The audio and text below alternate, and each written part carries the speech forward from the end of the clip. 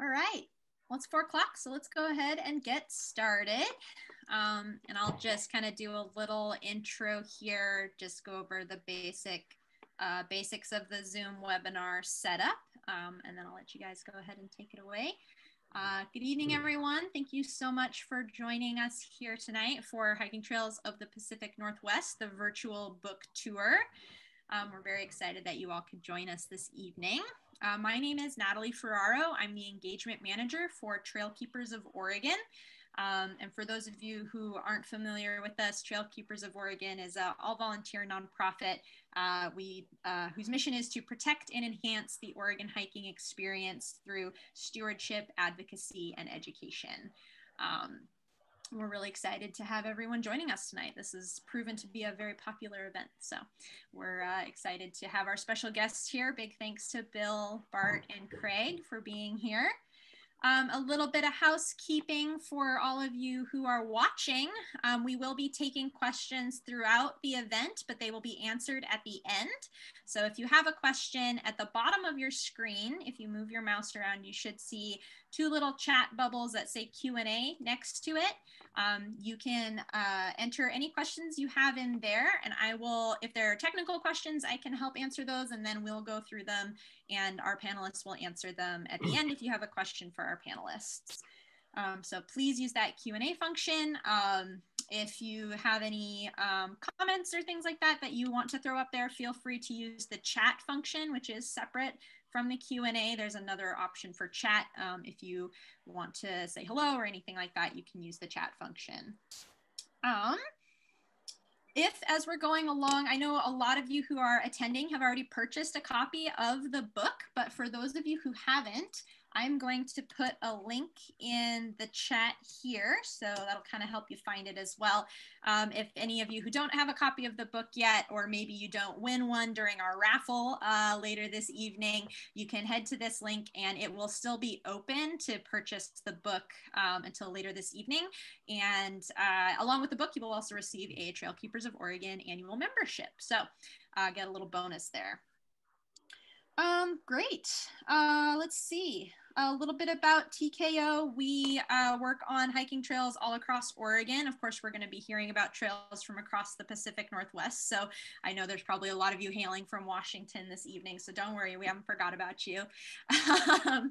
And the cool thing is that this book, part of the proceeds are actually going to support trail stewardship. So some of the profits from this book are going to support us here at Trail Keepers. And for those of you in Washington, it's also going to support the Washington Trails Association. So thank you for the three of you for coming together on this effort and for creating such a beautiful book.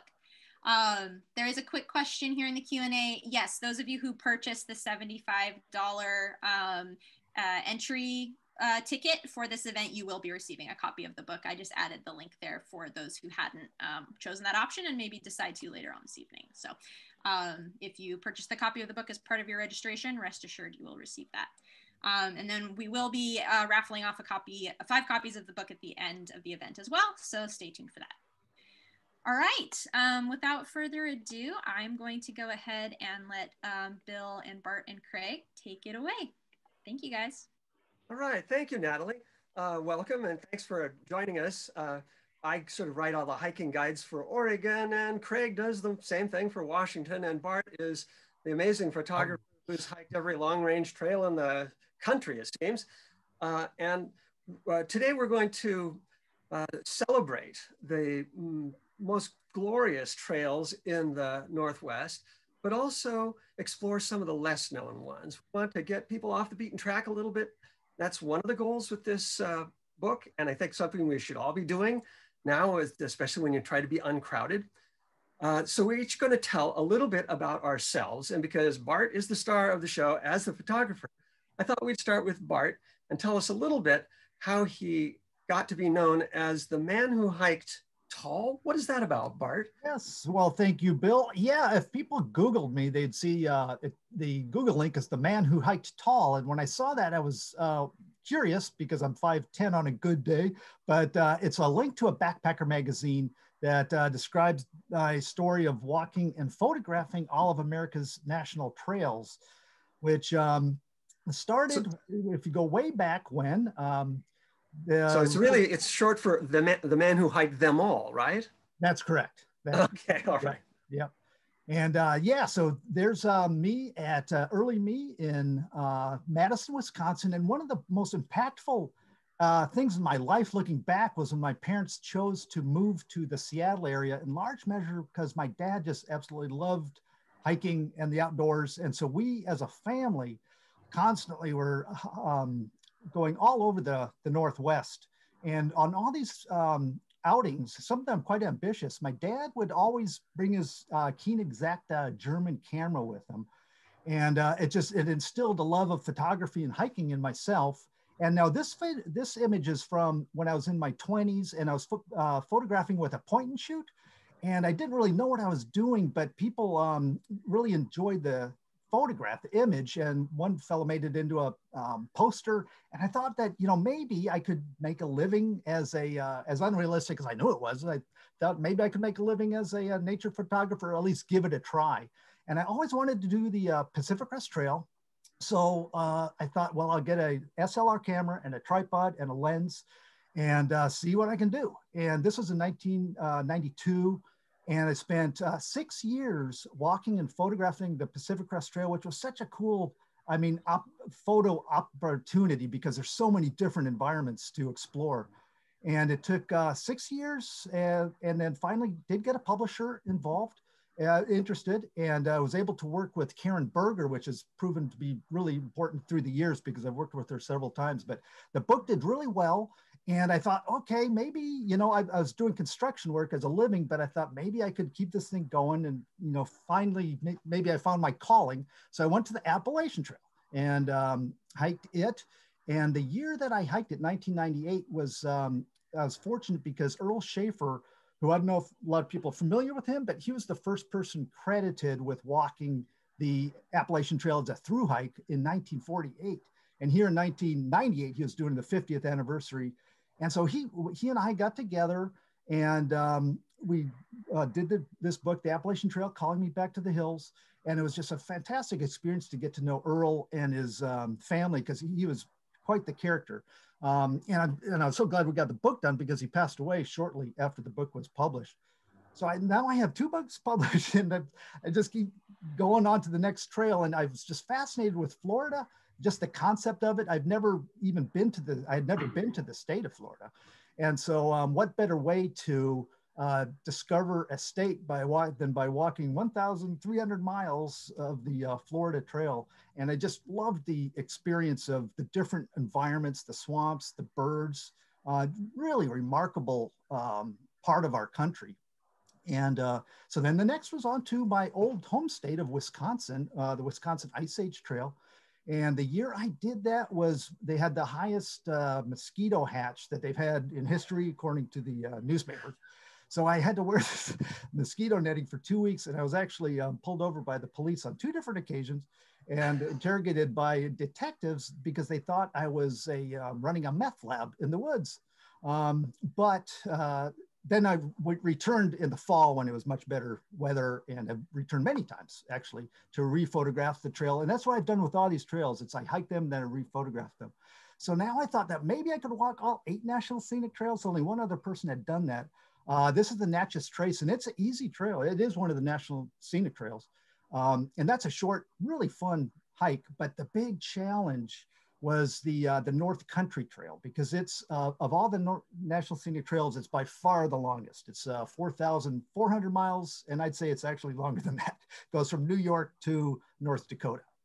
And my wife had this brilliant idea that I put the backpack on a baby jogger, because I'd been walking for like 1,000 miles and really struggling with the carrying the camera gear. But I'm not going to, it's the camera gear that gives me the sense of purpose.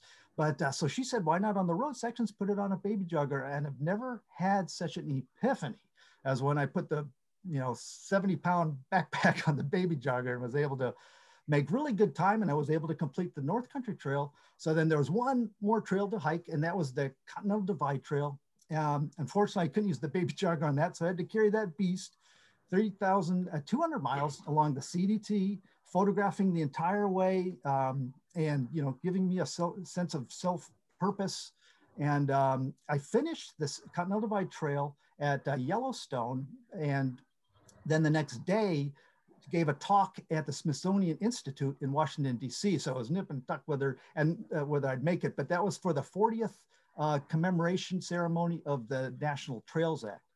So I now walked all 8 National Scenic Trails, and then almost immediately, so that was my project, to walk and photograph all the trails, but almost immediately then the Obama administration, along with Congress, passed the 2009 Omnibus Wilderness Bill, which created 3 new National Scenic Trails.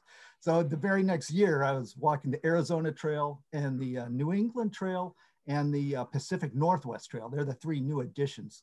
And really exciting trails. They all deserve to be in the National Scenic Trails.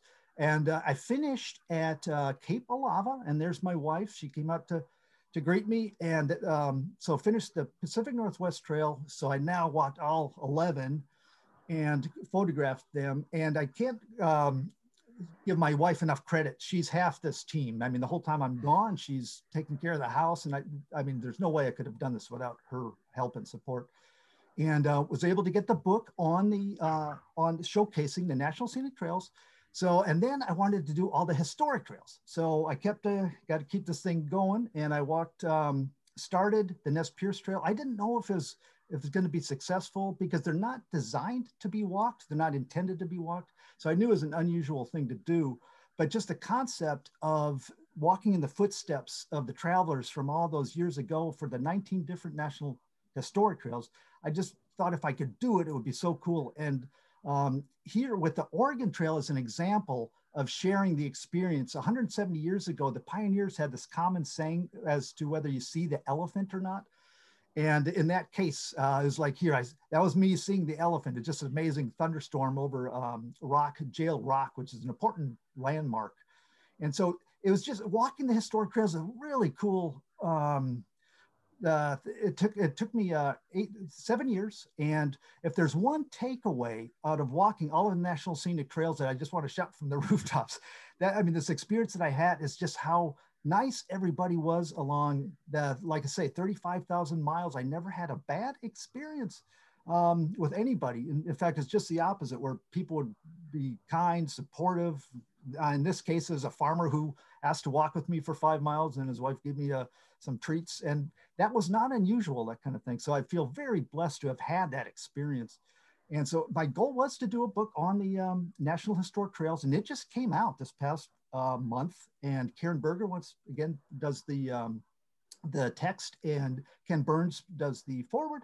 And then while I'm doing all that, then when I'm home, I'm photographing the trails of the Pacific Northwest, which is what we're here to talk about today. And I'm so honored really to be able to work with Craig and Bill on this project. And look forward to being able to talk to you about some of the trails of the Pacific Northwest. An amazing story, Bart. And now there are 2 co-authors here. Craig covered the Washington part, and his story is just also amazing. Tell us a bit about yourself, Craig. Well, it's great to be working with you guys too. My background actually started as a cyclist. I was a long distance cyclist starting my teens. By the time I was 20 years old, I had bicycled across America 3 times in most of Canada. Here I am with Vic Attia. This is in 1980 for you long-term Oregonians. He invited me in. I was doing a fundraiser for the 65 Roses Foundation. My second trip, I'm out in Washington, out in the middle of nowhere. And I grew up in New England. I didn't move out to Washington until 1989, my 4th trip actually, and I didn't turn around that time, though I still go back to New England frequently. This is in the White Mountains of New Hampshire. I was a backcountry ranger there. And I worked at ski resorts back there. And this was just from this fall, so I still go back quite a bit. But I got the hiking bug after all those years of cycling and realized there's so many trails right in my backyard. And I wanted to get off the road. But instead of just concentrating on the backyard, I wanted to see the world because I just wanted to hike. So I went down and I spent a 2-month trip in South America, back in Torres de Paine in Chile, back when Pinochet was still in power down there. That's how long ago I was there. And I ended up going to Asia to hike. That woman holding the South Korean flag with me, we met at the University of Washington. I went back to school in my 30s, met her. She became my wife. We ended up just this incredible lifestyle of hiking and traveling. So we loved it so much that we actually spent 5 seasons as hiking mountain guides in Europe. This is in Bulgaria, one of the highest summits in Bulgaria. And this is, we were working for Mountain Hiking Holidays, which used to be Walking Softly right in Portland. I hiked all over the West Coast, the East Coast. And then eventually I had to decide, I bring it together to become a guidebook author. And it just, the Mountaineers, I ended up with the new day hiking series, kind of in the footprints of Harvey Manning and Ira Spring, and covering the Olympics, covering the North Cascades here, close to where I live now. All kinds of adventures up in Mount Olympus, doing backpacking books, Eastern Washington. This is in the Selkirk Range and the Kettle River Range.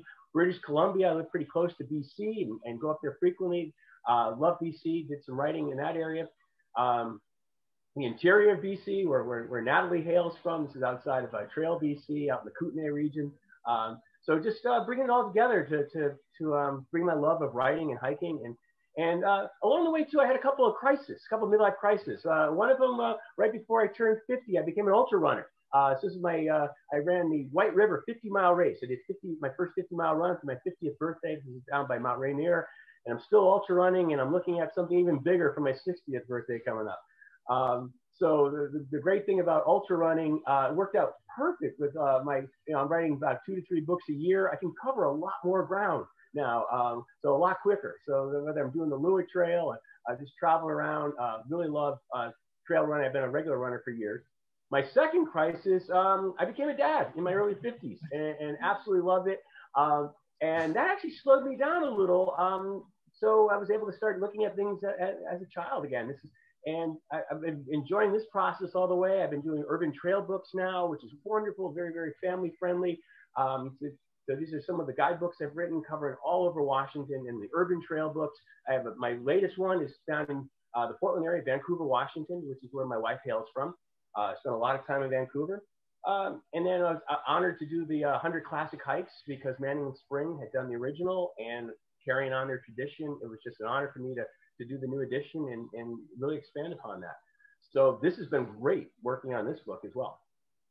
Well, extremely qualified for writing about Washington, D.C. My background is in Oregon. I'm a 5th generation Oregonian.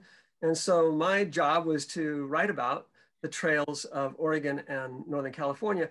I got my start in this business as decided I wanted to visit all the wilderness areas in Oregon, and naively thought the easy way to do this would be to hike through them all at once. So I went from the westernmost point of the state at Cape Blanco, alone with a backpack, to the easternmost point in Hell's Canyon in 2 months. And along the way, I kept this journal of my adventures, listening for coyote. And I was held at gunpoint by marijuana growers. I poisoned myself with mushrooms along the way. I wound up hiking 40 miles a day through Hell's Canyon, trying to outrun these October snowstorms. This day, it amazes me that people read this book and it makes them want to go hiking. They could skip them away. It's kind of become a classic, though it was chosen one of Oregon's 100 books. The other adventure memoir that I've written is the true story of the log cabin that my wife and I built by hand. This is out in the wilds of Oregon's Coast Range. There's no road, no electricity. We built it using only hand tools, just a crosscut saw and an axe, partly to prove you could do it the pioneer way, and partly because we were broke at the time. The whole house cost $400. We still live there in the summer. I have a typewriter, and I write my novels out there. Because my background actually was in creative writing. I studied that at Cornell. My father was the newspaper editor in Salem. And so I've done a whole series of murder mysteries set in Oregon. The one in the middle is my bestseller at Timberline Lodge, the classic mystery of what happened to D.B. Cooper, the guy who parachuted with $250,000 and got away with it. And then I've done a series of historical novels that are set in the Viking Age in Scandinavia. My background is Danish, and we speak that language. And each of these is based on the actual excavation of a real Viking ship, and then tells the story on the left at the start of the Viking Age in Norway, in the middle in Denmark. I still have a year to go to finish the one about Swedish Vikings. I am a 5th generation Oregonian, so I've done a couple of books on Oregon history. The one on the left is the human history, the wagon train routes, gold mining ghost towns, Indian legends, and how to find all these places, do little hikes there. The one on the right is scarier. That's floods, fires, earthquakes, the natural history of Oregon, and a couple that cover all of Oregon. Upper left is the Wilderness Atlas. This is the guide for adventurers with detailed maps of every wilderness. The one in the middle, my kids call the Wussy Hiking Guide. This is all in color. It does have easier trips, but they're all gorgeous. It's kind of a warm-up for this big coffee table book that we did with Bart. And then on the right, Oregon Favorites. That's the month by month. Every month of the year, I recommend half a dozen appropriate things to do in that season. So you miss the mosquitoes and you get there for the wildflowers. My bestsellers are the 100 Hikes books for Oregon. I've hiked every trail I could find in the state. I've divided the state up into 5 regions and update these books every year or two. And that's important because there've been a lot of changes lately. Fires have changed a lot of things. And there also are new permit regulations for a lot of crowded trails. And I do reprint these books every year or two, but I post the updates every week on my website for free. At the back of each book, there's a list of 100 more hikes. So there's like actually 1,000 trails that I cover in Oregon. That's really important to get away from the crowds. And that's really been one of my goals in writing these books, is to not only showcase these gorgeous places, but also show you some places where you can get away from the crowds. And that's what we wanted to talk about in this hiking trail to the Pacific Northwest. So Bart and I are going to walk you through first a few very popular, heavily used trails, and then we'll take you to some lesser known ones in Oregon and Northern California. And then later we'll turn it over to Craig, and he and Bart can talk about.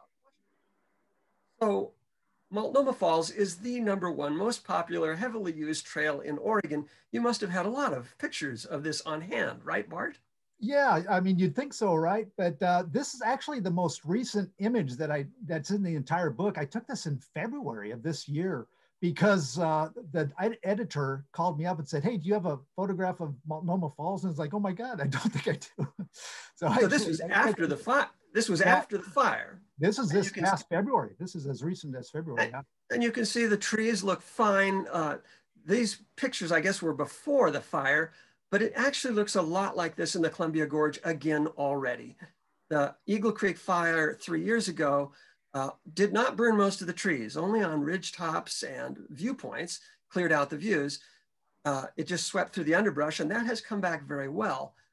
And it's really been the trail keepers of Oregon that have been the diehard workers in rebuilding these trails. Here on the Eagle Creek Trail, probably the second most popular trail in the gorge, maybe in all of Oregon, they helicoptered in 8 bridges to replace the ones that burned. That trail is finished, but like many of them in the gorge, closed because of the virus. You just can't have that many people on a crowded trail. And that really is a problem at other places too, like Jefferson Park, a very beautiful Shangri-La at the foot of Mount Jefferson. I guess, Bart, you've been there many times. Absolutely, yeah. I mean, it's everybody's favorite place, right? I mean, if you're there in the July, it's hard to beat the wildflowers, just the Indian paintbrush. It's just stunning. And this image, I was going to photograph the moonrise, and this storm just blew up. It's just really something to witness. But the lightning that you see there actually started a forest fire that burned for over a month. So, you know, it's part of the nature, but boy, to see it actually happen is pretty amazing. And that is an issue at Jefferson Park, because this September, one of the wildfires swept through Jefferson Park and burned all 3 of the access trails to this beautiful place. But it burned very lightly. It went very quickly because at that elevation, the trees are quite sparse. And so it's still going to be just this pretty. However, it's so crowded that starting in May, you're going to have to buy an advance permit online to go on this hike or any of 23 of the most heavily used trails near Bend. So maybe we should be looking at other places, and probably not a place to look is Crater Lake to get away from the crowds. Actually, not many Oregonians go to Crater Lake, but it's heavily used by foreign tourists and out-of-staters. You've been here many times, right, Bart, or several? Yeah, and I've noticed, I mean, it is amazing through the years just to see how much more evidence of a lot of folks, you know, coming to the rim of Crater Lake. But I mean, it's such a big national, you know, it's a big place, and so you can go there and in different times of the year and not see people at all. And there's different parts of the park that you can discover. This is Magnum Bog, which hardly anybody goes to, but it's a really beautiful little place. So there are other options that you know, people can take when they go to the to Crater National Park. Yeah, and this is on the way to Crater Lake is Tokati Falls along the North Umpqua River. People drive right by it on the way to Crater Lake. There's a whole string of beautiful waterfalls on that road. You have to hike about a half mile to get to each. That's, I think, one of the hidden treasures of Crater Lake are the less known trails and the ones just outside the park boundary. Now let's go down to California and you think, oh man, that's going to be crowded. Not if you know where to go. So where are we here? This is Caribou Basin, and this was, I've always wanted to hike in the Trinity Alps. On the Pacific Crest Trail, it touches on them, but with this book, it gave me the impetus to go out there and hike to a couple of different locations. And Caribou Basin was just spectacular. Really cool part of the Northern California that I have never been to, but very glacial. Reminded me a bit of the Sierras, but I don't think I saw any people the whole time I was hiking. Well, the real trick is that Caribou Basin, the trailhead aims toward Oregon. So all the crowds from San Francisco don't find it. It's kind of a hidden part of California. So are there really this many deer there? On this case, there was, yeah, I saw this fellow it was pitch black at night, and I had my flashlight on, and his eyes were just reflecting the light, and they looked very like demonic. And I'll tell you, it almost gave me a heart attack. But then the next day, it's like, oh, here he is. He's just hanging around at the trail. So now let's go up the Oregon coast. And this had been a main route for recreational vehicles and bicyclists for years.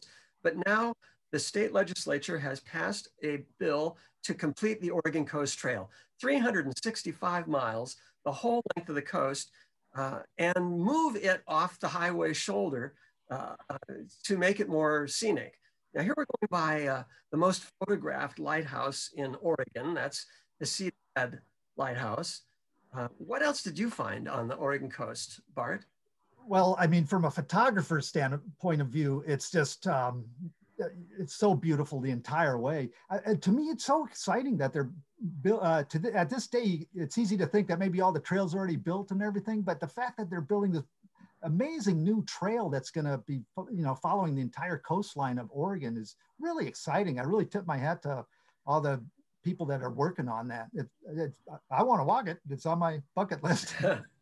Well, the legislature didn't authorize any money for this at all. So it's all being built by volunteers and with donations. So Trail Keepers of Oregon are at work finishing the Oregon Coast Trail, the sections that need to be done. Now we're going to, I have to tell us how you got this picture of the arch rocks at Oceanside. Well, what's kind of cool, this was actually the last night of my photographing the Oregon coast for this book. And I wanted to get one kind of special shot. And I thought that maybe I could get the sunset through Cave Rock. And sure enough, there it is. It was just a really spectacular Unbelievable. And this is also the oldest wildlife refuge in the country. It's the very first wildlife refuge because of the seabirds that nest out on that rock. Nice. Jump over to Eastern Oregon. And when Western folks think about Eastern Oregon and hiking, they think of the Wallowa Mountains, the Eagle Cap Wilderness way out in the far northeast corner. But on the way there, they drive right past these mountains. Now, when did you take this picture of the Blue Mountains? Yeah, this was, when I was walking the Oregon Trail through Baker Valley, and it was interesting to read the pioneers' description of the Blues, because it was like, for them, it was like one more barrier they had to go over. They just wanted to get to, Portland by this time. But I was thinking, I wonder if there's any trails in the Blues. I hadn't heard much about hiking in the Blues. And I was so fun to explore the Elkhorn Crest Trail that goes for 25 miles through the blues. And really, yeah, to me, it strikes me as an ambitious trail to put in because it really goes through some rugged area. Yeah, this is not in the Wallowas, but rather in the Elkhorn range of the Blue Mountains. So it's often overlooked, but it's a world-class trail and it's going through granite. This granite, they use a lot of dynamite to blow out this trail there. So it's more like the Alps or the Sierras, and you are almost certain to see wildlife. There are so many the mountain goats there. They have to put out salt blocks so that they'll lick the salt off of the blocks instead of your tent and backpack. They're a nuisance, actually. So why did you take this picture? This is mountains near John Day. I'm always a sucker for whimsy. I love photographing anything that strikes me as whimsical. And I had just gotten out of the car, and this is not far from the trailhead going up to Strawberry Lake. And it looked like the trail was smiling at me. So I thought, I'll take a photograph of that. And I was kind of surprised that they put it in the book, but I'm glad they did. It's a interesting shot. And then you go up to Strawberry Lake, and this is actually going to be a part of the Blue Mountains Trail. And this had been a concept for quite a while, but now there's a lot of traction to finish this long range trail that will start at John Day, go through the Strawberry Mountains here, follow the length of the Elkhorns through Crest Trail through the Blue Mountains, and wind up at Joseph in the Wallowas. Amazing long range trail. And it shows that Eastern Oregon is not all desert. Most people think, oh, it's just sagebrush. But here, Strawberry Mountains look like a chunk of the Canadian Rockies dropped into Eastern Oregon. If you want desert and wide open spaces, go to Steens Mountain. What have you got a picture of here? And this is another area that I always wanted to visit. So I was so glad to have the opportunity to photograph the Steens Mountain, which that's a bighorn sheep up there and it's protected in the wilderness area. They do hunting out of the wilderness, but just such a wide open, just a fascinating part of the country for me. And it's with the uplift that the Steens cause, you oftentimes get really dramatic clouds, like over at Alvord Lake. And so it's just a really unique place to visit or to photograph. Yeah, this is Wild Horse Lake as seen from the trail to the summit. Steens Mountain is the 10th tallest mountain in Oregon, and you can drive to within a half mile of the summit. So you're at 9,500 feet when you start the hike down to Wild Horse Lake in this hanging valley carved by a glacier in the Ice Age. The east face of Steens Mountain is a vertical cliff, and it blocks the rain. So on the east side is the Alvord Desert, the driest spot in Oregon, where it sometimes doesn't rain for a year at a time. And I actually recommended that Bart drive across this desert to go hike a trail that was not built by human beings. Is this really an alien trail that you hiked? Well, Gap? It's pretty close to, it does look like Mars actually when you're up there, but no, it's just here again, just beautiful part of the country.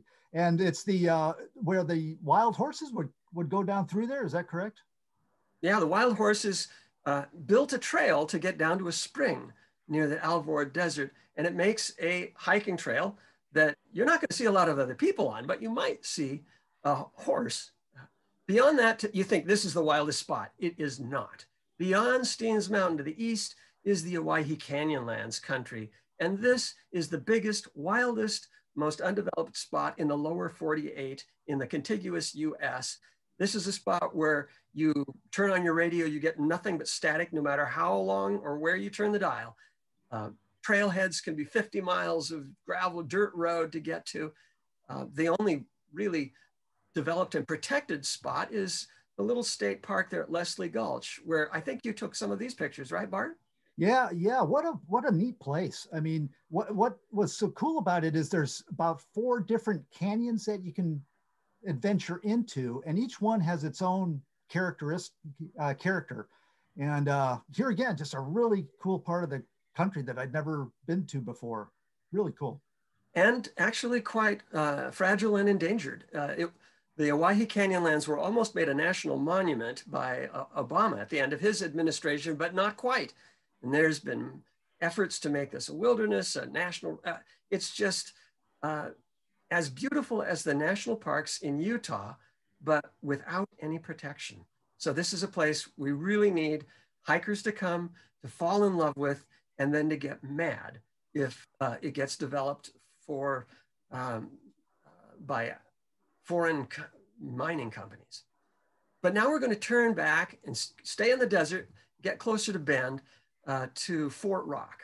This is, if you're heading out east from Bend, southeast, it's where the trees give out and you wind up at this, what looks like a fortress in the desert. A nice place to photograph, I'm guessing, Bart? Absolutely, yeah. And at this time I was photographing with a 4x5, which you got the curtain over my back, and just what a real mystical place to me. I mean, it's just an interesting juxtaposition of this massive rock in the middle of this sea of sagebrush, and really cool place. I keep saying that, but yeah, you can hike around the inside or the outside of this ring. It actually it looks like a fortress, but it was a volcanic explosion crater, and is where the earliest proven evidence of human beings in North America has been found. In a cave near here, they've found DNA that's 14,000 years old, showing that people showed up here in Oregon very early. A lot of recent lava in the area, and right next to Fort Rock is crack in the ground, a 2-mile walk that's kind of weird. What did you think, Bart? Yeah, it's like a novelty hike, but it reminded me of the slot canyons in Arizona, where it's kind of spooky ambiance about it, but fascinating geology, and I just thoroughly enjoyed it. I would recommend, if anybody's near Christmas Valley, you wouldn't want to pass it up. It's really fun to check out. So we've spiraled around Oregon from some of the heavily used trails to some of the less known ones. And now I'm going to turn it over to Craig and Bart to talk about Washington and British Columbia. And I'm wondering, Craig, why you started with this picture. Well, it's just this little mountain that almost everybody in Washington has seen at some point, and you can pretty much see it from almost any part of Washington. I mean, Mount Rainier, right? Iconic. What's that? Mount Rainier. Yeah, Mount Rainier. Yeah, thank you. I was trying to remember what it is. Yeah, it is an iconic peak of the Northwest, 14,410 feet. Just, you know, it's just an amazing peak. And you can see it from almost everywhere. A lot of people want to climb it. It's on their bucket list, but for hikers, I'll tell you, there's some great options there. And Bart's going to show you the Wonderland Trail, which goes right around Mount Rainier.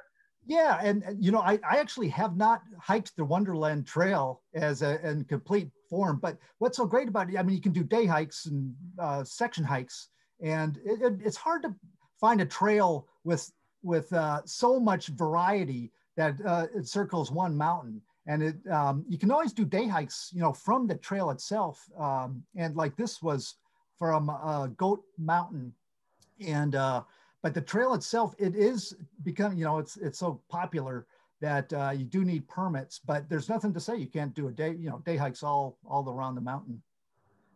Right, and it's in the Wonderland Trail. Most people will do it 5 to 8 days. But there's lots of great day hikes.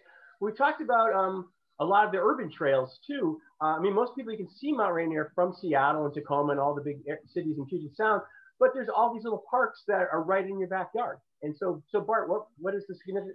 Yeah, this is like 15 miles from my house. It's a Snake Lake Nature Reserve in downtown Tacoma, and whenever I feel like I'd like to photograph birds and anything and everything, it's amazing how much is there, and it's right by the highway. But so, I mean, these state parks and reserves are so valuable in the lower Puget Sound and afford, you know, people access. The Larrabee State Park is just 15 miles from Bellingham, and you can, you know, walk on the Fragrance Lake Trail, which is what this is, and immediately you feel like you're in the deep forest, miles from anywhere. So. And these urban trails are so important, is that they're accessible to so many underserved communities. And, you know, we have this emphasis of the backcountry, but trying to get people connected right where they live. And so I'm glad to see that we're putting a big emphasis on the backyard wildernesses. Right on. And this trail is the Artist Viewpoint. And I just wanted to choose something that might be good for wintertime, being now that we're heading into winter. And, it's Mount Baker.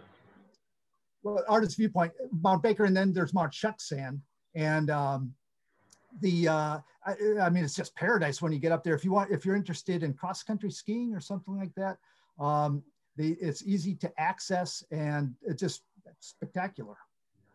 Yeah, and Mount Baker, it's just an amazing, you know, I can see it from where I live. It is our iconic peak here. A lot of people come up from Seattle think, oh, it's so far from Seattle, but they forget that Mount Baker you can see it from all over Vancouver, and Abbotsford knows there. So right now, it's a good time to come up there because they can't come over the border. So. And I don't know if people can see, but there's actually steam coming out of the side of Mount Baker there. And it's easy to forget that we have, 15 or so active volcanoes in the Pacific Northwest. It's a big part of our heritage. All right. So now this is a spring hike. So that was a winter hike. This is something I'd recommend for the springtime around April when there's still a lot of snow in the Cascades. And this is Sun Lakes Dry Falls State Park in Eastern Washington. And it's just a fascinating geology that was formed when the floods from the ice age, from the last melting ice age 13,000 years ago occurred. And it was the floods were so big that it just scoured the landscape. And this little hike, it's 5 miles. And if you have kids, it'd be a fun hike with them. And it's in the springtime, you can go there and it's warm and the flowers are out. And I really enjoyed the fact that Eastern Washington is getting a little more attention for hiking. And here's another example. This hike is just a few miles from the Sun Lakes, and it's Goose Lake Plateau. And just a fascinating part of the Washington where you can go up there. I didn't see anybody all day, and I almost got the impression like I was in Mongolia or something, but in my little state of Washington. Kids will love the name of the area, the Channeled Scablands. I'll tell you, realtors never tell you, would you like to buy a house in the Channeled Scablands? But it's an amazing place, all those coolies as you're showing here. Yeah. And now this was, and this is a part of the Strathcona Provincial Park in Vancouver Island. And I did not know about it. And this is where Craig recommended that I check it out. And I'm so glad he did. It was just a really interesting mountain range that I had not heard about. Strathcona is the 500,000 acres. It's the largest park on Vancouver Island. It was actually the very first provincial park in British Columbia, 1911. It was the second place I ever took my wife hiking and camping, and she fell in love with the outdoors. So it's a very special place for us too. And it is going to be a workout. It's uphill. This is like the gorge. Everything is straight out of these fjord-like canyons. You will get a workout. Here we have the West Coast Trail on Vancouver Island. And probably I would think one of the most well-hiked, populated trails, but you do have to get a permit, and people wait a long time to get a permit. I don't know if I'll ever be able to do it because I haven't been able to get a permit, but I did day hikes. You can do day hikes into it. You can't do the whole thing, but like this fellow came from England and they had waited 2 years to do it. But just the section I did, I was surprised what a challenging trail it is when so many people walk it. It was originally built because all the ships that were being wrecked along the coast there, people were stranded and they needed to get out of there. So it was a Coast Guard rescue trail, and then just became an iconic hiking trail, not only in the Pacific Northwest but in Canada. It's a very popular trail. And what's kind of neat is that if you can't get a permit for the West Coast Trail, just west of the West Coast Trail is the Wanda Fuca Trail, which goes for about 45 to 50 miles, and you don't need a permit for it. It's not as rugged, but it's more pleasant walking and very sublime, beautiful hike. Yeah, and you can do section hikes on it and camp along the way. There's a couple of provincial parks there too. Really nice. Yep, exactly. So now we cross the Wanda Fuca Strait, and we're in Olympic National Park, my favorite place in the world. And this is La Crosse Basin, that lake down there. And my brother and I hiked there last year, because I wanted to photograph black bear. And I can't tell you how successful we were to photograph black bear. They're everywhere there. I mean, the La Crosse Basin, it's like a Serengeti. It's a small place, but within that little area, there's we saw a huge elk herd and mountain goat and coyote and about 15 to 20 black bear who they're so intent on eating the huckleberries. This is September to fatten up for the winter time that they really have no interest in, you know, people coming by, but obviously you want to give them their space and everything. But just a beautiful part of Olympic National Park. Yeah, Olympic is just an amazing, again, one of my favorite areas as well, and my best-selling book on the region. It really is a Serengeti. You will see bear. My record for bears in one trip is also at Lake La Crosse. It's in the heart of the Olympics. It's such a special place. The shortest way in is 20 miles. You really have to work to get in there. You have to ford rivers, but it's like being on one of the old Wild America shows from back in the 1980s. Amazing place. So now we jump on across the Cascades to a really cool trail that goes, basically it follows the border of the Washington and Canada. And I walked it 3 times. And every time that I walked it, the Pasayten Valley area was getting more and more trees falling down, but they've since cut that all out. So I've heard that it's easier to walk now. But it's also being, the Pacific Northwest National Scenic Trail utilizes the boundary trail. So more people are actually starting to come through this area now. But a beautiful part of Washington State and the Pasayten Wilderness. And for folks that are interested in fly fishing, the Cathedral Basin area just has some fabulous cutthroat trout. And that's one of the prettiest places in the Pasayten Wilderness. And that's an 18-mile one way to get in there. So it doesn't get a lot of day use either, and a handful of Pacific Northwest through hikers. And you can actually, if you plan out the trip and make sure that a taxi will pick you up at Ross Lake, you can cross Ross Lake and keep hiking over the Cascades and really have an adventurous trip. Here we're at Rialto Beach, and this is, I mean, we're so blessed, you know, here in the Pacific Northwest with our incredible coastlines, and Washington's is just, you know, as wild as Oregon's. And this is Rialto Beach to Cape Lava. And this section is also part of the Pacific Northwest Trail. It's where it ends, or it starts at Cape Lava. And these images I took when I was finishing the Pacific Northwest Trail, and it was the 11th trail that I was finishing. So it's when I took this image here, I actually had a hard time focusing because I was getting emotional about it, just because I'd walked all these trails, and I was crying like a baby when I took that photograph. But I mean, that part of Washington coastline is so spectacular. Yeah, absolutely. You know, other than the lost coast of California, the Olympic coast is one of the few places in the lower 48 that you have a wilderness coast to hike. It's an incredible place. Yeah, yeah. And here we're at Hart's Pass, which is on the Pacific Crest Trail. And the road up to Hart's Pass is kind of legendary as one of the most difficult roads to access. So that's the challenge of this of Hart's Pass. But if you can get there, you can't beat it. I mean, you can hike south or north, and if you could be there on an October day, it's just, you know, doesn't get any better. Yeah. It's the highest drivable road in Washington. You can drive to 6,500 feet. There's one white knuckle spot. It's called Dead Horse Point. Just don't look to the left. Yeah. And that sort of wraps up, I guess, our tour of some of the most beautiful and often overlooked trails in the Pacific Northwest.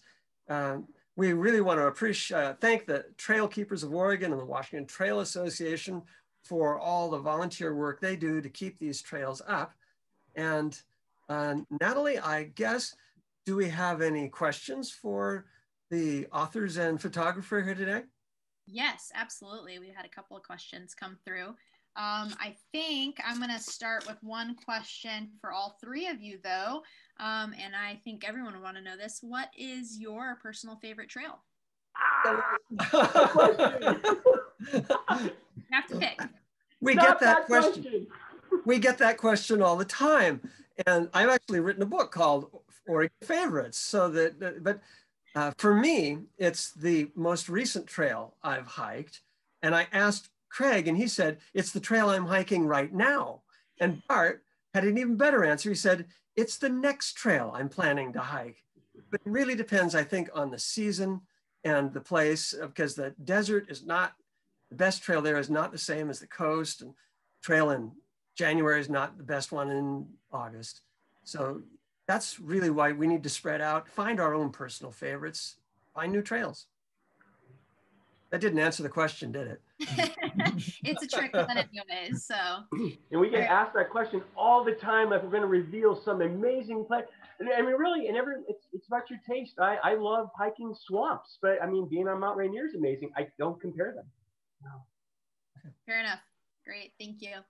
All right, next question. I believe this is for all of you. A watcher or a attendee says, I'm curious about how these esteemed authors see their legacy and how they might be passing the baton at some point in the future. For example, I know Mr. Sullivan regularly rehikes the trails in his book to make sure that they're up to date. These books are incredible resources, but what about the future updates when perhaps the authors are no longer able to hike them? Well, I'm not that old. Yeah. So you saw my legacy. I'm hiking with him right now. He turns 6 next month. There you go. And Craig hikes 50 miles a day and hiking around Mount St. Helens in a day.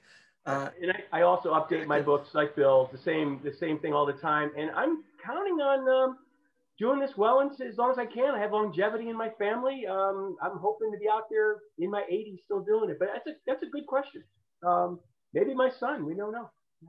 And I'm hoping that the person who asked that question will give me a call and say, yeah, I'm going to take over here. I'll give you the baton. There you go. Believe me, not planning to stop hiking anytime soon because it's just too fun. I mean, this has got to be a dream job. Yeah, I'm going to die with a manuscript in the computer still as I'm going. That's the job. There's no retirement. No. There's certainly no retirement for me. I got to keep going. Well, I think everyone here will be glad to hear that. Great. Okay, next question from Jeff Carr. How do you deal with increasingly deteriorating Forest Service and other roads that lead to trailheads, such as Silver Star and the trailhead at East Zigzag/Burnt Lake in your recommendations? Those two have gotten so bad, the access roads, that I describe a different trailhead. You just simply have to walk a little bit further. And this is not always a bad thing. Mount Hood and Silver Star Mountain are both very close to Portland, and making the trail a little bit harder by leaving the last couple miles impossible to drive makes it quieter. You have a kind of a choice. How do you limit crowds? You can just have a permit system and restrict them and have guards there and charge money, or you can let the road just deteriorate. The other side to that with Bill, I agree with a lot with Bill's saying too. The other thing is too, I do a lot of bike hikes, and this is another area where these roads are so bad, you don't want to trash your vehicle. That's where that mountain bike comes in really handy. Boy, you can get in quite a bit on the bike, stash the bike, and then do a nice easy hike. And then on the way out, it's just a downhill ride on the bike. So that's another way of attacking the situation on bad roads. Yeah, or you can do like I do and borrow someone else's car. Right. Yeah. All right, pro tip there. This next question is for Bart. Will your bucket list focus on sites that can be filmed with no jet trails in the sky? He asked. Mary says she's really glad about vaccines being developed, but we'll really miss those clear skies. Yeah, no, that's an interesting point. I know. I mean, so much of everything is on the landscape.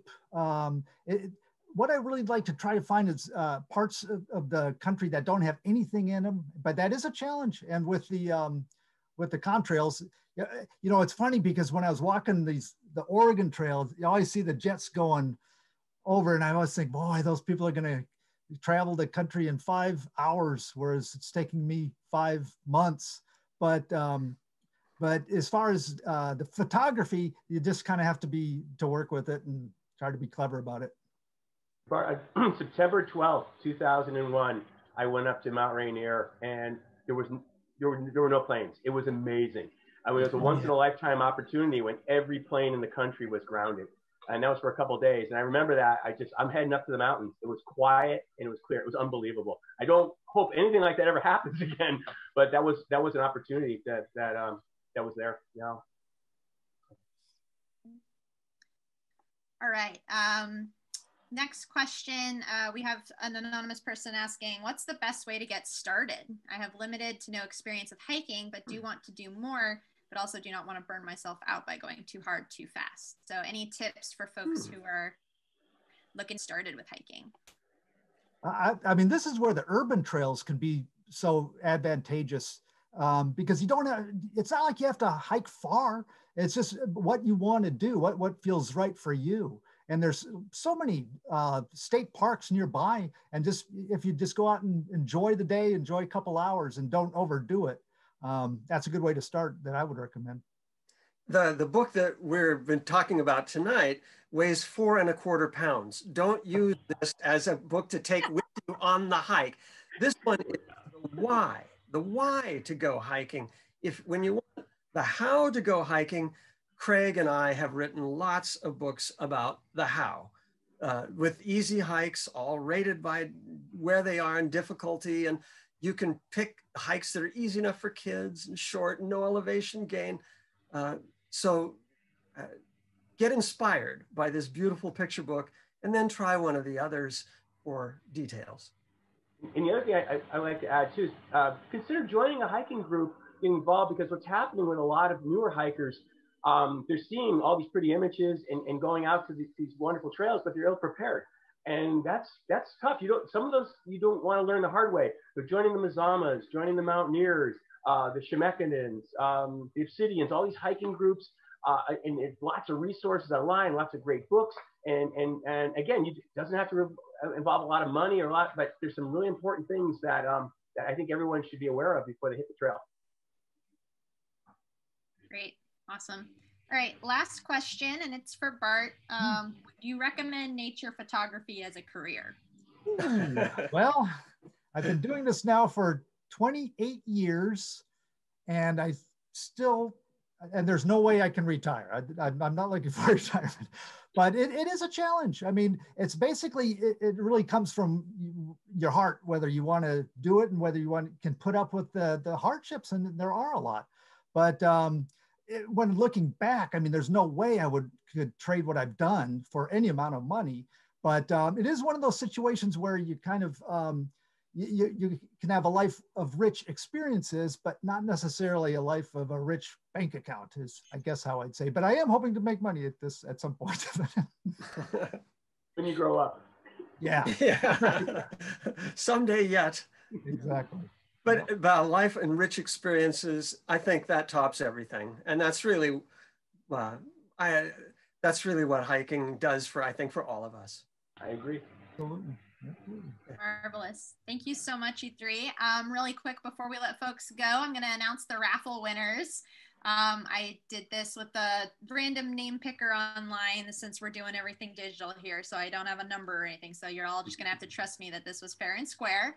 But our raffle winners who will be receiving a lovely copy of this book are Paul Henry, Melanie Glock, Susan Woodside, David Prentice, and Patricia Warger.